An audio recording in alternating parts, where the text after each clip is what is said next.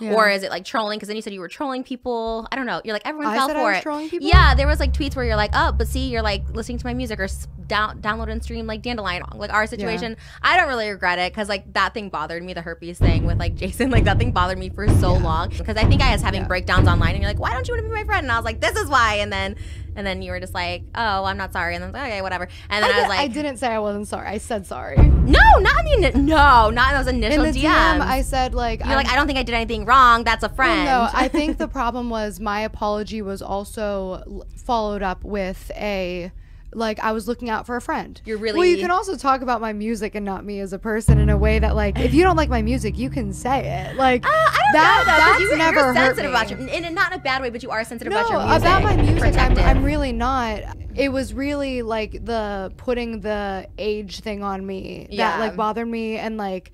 Just the like, but why? Because you said you don't care, so why does it bother you? Well, again, it was just because like, damn, like I can't believe another woman in the industry is trying to put that curse of age on somebody who's not even that age. Like, I think that's where I was just like, it didn't hurt me again because like I do have a label, I do have a, but like it was just like, why is she like?